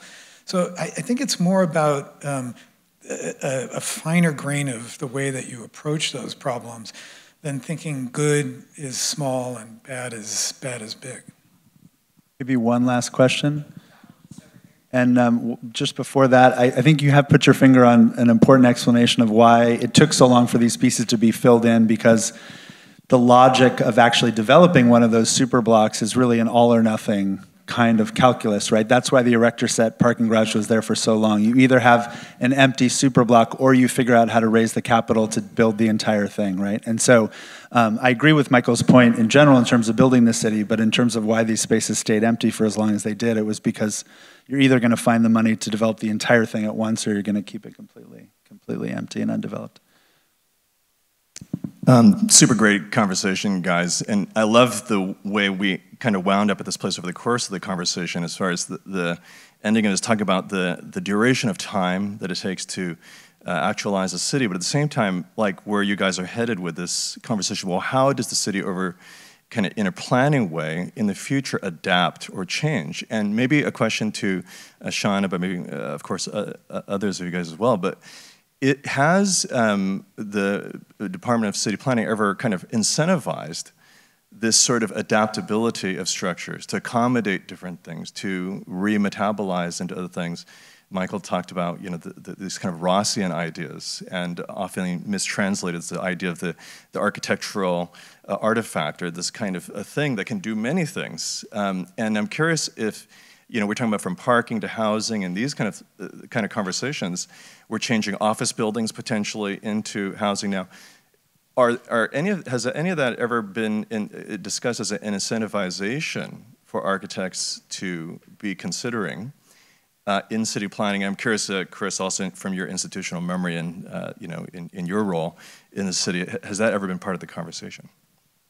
I think if I'm rephrasing, it's like the idea of incentivizing adaptability, which I think does come from the adaptive use ordinance. Again, this a lot of our incentives are sometimes just stepping out of the way, and it's about not having process, right? So minimizing the process to do that. I had that slide up that talked about single-use zoning. So again, there was an era in planning in which we really separated huge swaths of residential to be kept separate from commercial and industrial. Some of that was redlining reactive. Some of it was out of concern for health and safety. You've seen it really in the last many decades kind of come back to revisiting this idea of mixed uses being really critical, and that kind of scale and space. And so I think you'll see the zoning not there, meaning the zoning allows you to kind of do what one wishes, and have that adaptability. So that's not an incentive per se, but again, it's indirect insofar as you're letting the developer, the architect, the market kind of dictate some of those changes, and knowing that there's some flexibility in that, and that those neighborhoods do evolve over time. One of the examples I'm thinking of too is we also brought the Boyle Heights community plan to the city planning commission. And one of the things that we're reintroducing is tienditas. So this is idea of neighborhood, grocery stores, which you would think that we shouldn't be planning out, but we did for many, many decades. So it's residential only, but of course neighborhoods should have a corner grocery store. That's super basic. So a lot of this is us stepping back from what has been decades of kind of trends of planning to make places more functional in terms of neighborhoods and complete livable neighborhoods. Great. Any last thoughts before we wrap up on that subject or others? All right. Well, yes, Clara. Of course. One burning question, which is for the artists in the room as well, and as we think about the incredible growth of the contemporary art scene in Los Angeles over many, many decades. The history of artists moving where cheap rent is has always been part of the narrative, right? Whether it was Venice in the 70s, downtown, or elsewhere. And given the context now, and as many of us know artists who are struggling to find affordable studio spaces now, where does that fit into some of your thinking about readaptable spaces and buildings? Just wonder if you've had any thoughts about that. It's a great question, and these are architects who have all worked with artists and thought about spaces both for the production and the exhibition of art. So really great to add that to the mix.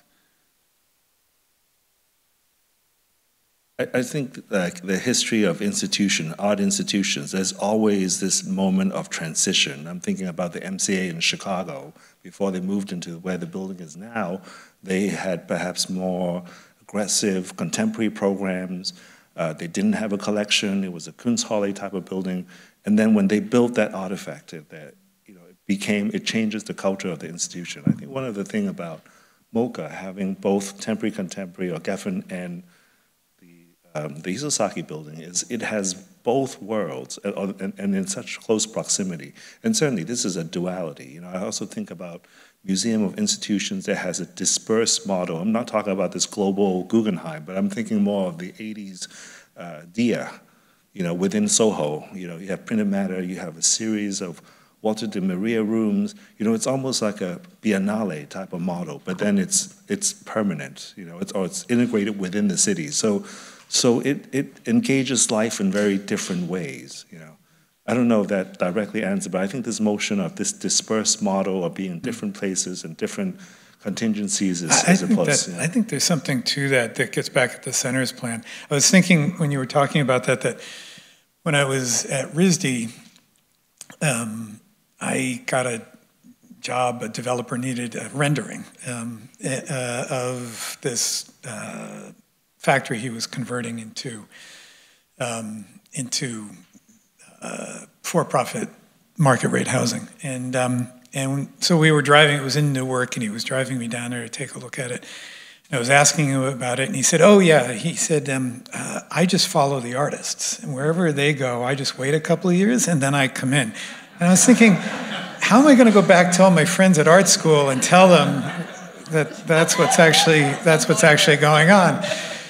But I think that economic model is a reality. And I think it's very difficult to try to get ahead of it in an incremental way. It seems to me that stepping back and looking at the problem of affordability in the city as a whole is really a major key to that question, that artists need to be able to afford space, families need to be able to afford space, young couples or young individuals, they need to be able to afford space in the city. And I think we need to attack that kind of globally in the city so that there isn't so much pressure on each time a neighborhood becomes hot, it becomes a gentrified neighborhood, because that's unsustainable as a city. You know, maybe another interesting thing to think about, I think we've talked about time in different ways today, like the sort of duration, how long it took to, let's say, realize this project. And, you know, today there is, you know, a lot of empty space around this Bunker Hill. I mean, real estate in the sort of lower levels of California Plaza. And maybe also, I mean, Michael, you talked about sort of operating at the edges. A lot of the sort of informal art projects you've worked on have been at the edges of the city. But maybe there's a way, when you think in like 6-month increments and not 20-year increments, that you could sort of reoccupy parts of the center of the city or storefronts in California Plaza. Like an artist could have a studio for a year. I mean, why not? If it's empty and there's a sort of differential of time use that an artist has versus a developer who needs to think about 20 years, maybe there's a gap that could be co-opted in a really interesting way that might bring energy according to a different time duration. That's a great place to leave it. Please join me in thanking our panelists for their contribution today.